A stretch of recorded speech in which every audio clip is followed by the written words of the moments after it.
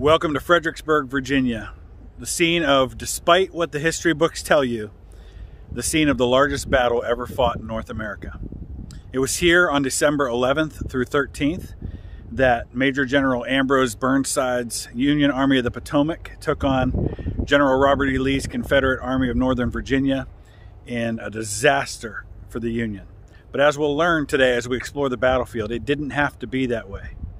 You see, the roots of the Battle of Fredericksburg actually go all the way back to the Battle of Antietam. After George B. McClellan, who was known for his slowness, won a strategic victory at Antietam and turned Lee's army back into Virginia, Abraham Lincoln, President of the United States, issued the Emancipation Proclamation, which would free the slaves in the states that were in rebellion then at that time.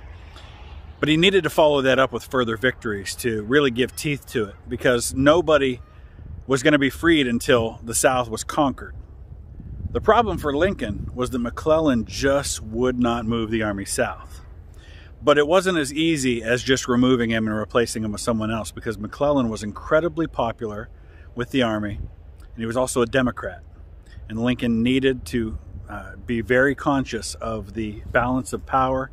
And he knew that there were congressional elections in the fall of 1862, and it was quite possible that the Union could lose the war if the Republicans didn't hold on to Congress. And so it was only after the Republicans held on to control of Congress on November 6, 1862, that Lincoln issued the orders to remove McClellan from command of the Army of the Potomac the following day. Ambrose Burnside was chosen to replace him. Burnside didn't want command of the army. It was said that Burnside wept like a child when he was given command of the army. But he knew he had a job to do, and he decided to do it. Morale was down among the army, who had lost their beloved commander. Morale was down with their new commander, who didn't think he was up to the task. But immediately Burnside set in motion his plans to move south and take Richmond.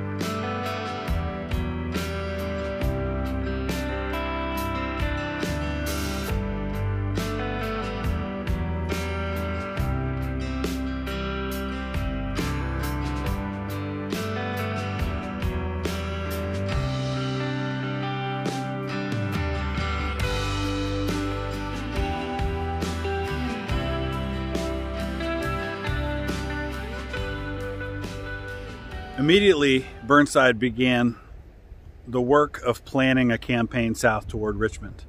The plan he came up with was actually a really good one, but it relied heavily on what you see behind me, pontoon bridges.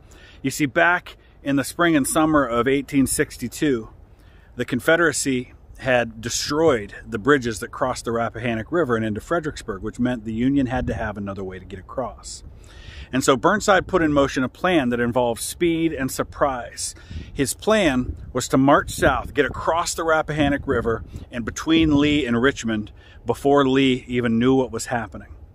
And he requested from General Henry Halleck, who was the General-in-Chief of the Union Army, that a series of pontoon bridges be constructed, and he needed the pontoon boats, which were north of Washington, D.C., up around Harper's Ferry, what is now West Virginia. And he put that request in before he even began to move the army.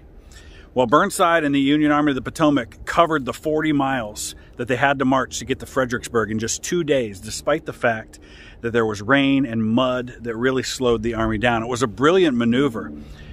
But the key was to get across the river. And the problem was that Henry Halleck did not even submit the order to request the pontoon boat to be sent until the day that the Union Second Corps began to arrive here across the river from Fredericksburg. Already, speed and surprise was being lost. It took 10 more days before the pontoon boats began to arrive, and by the time the pontoon boats had arrived, General Longstreet was starting to arrive on Marye's Heights on the other side of the town. The Army of Northern Virginia was now between General Burnside and Richmond, and the element of surprise was lost.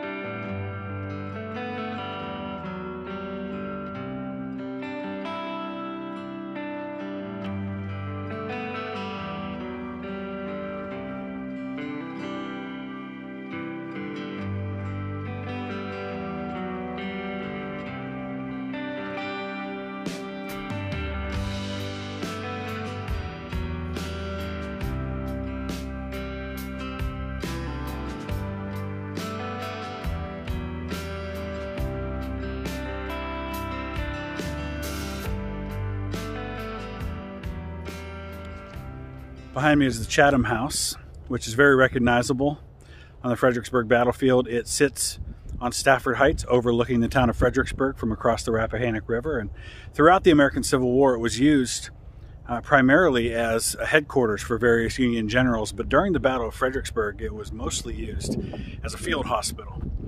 And over the years, from the time that it was first constructed in the decade or so leading up to the American Revolution, all the way to the present day, some of the most famous people in history have visited here. George Washington, James Monroe, Thomas Jefferson, James Madison, Abraham Lincoln, even George C. Marshall, Clara Barton, and even Walt Whitman. In fact, Clara Barton actually served here in the field hospital.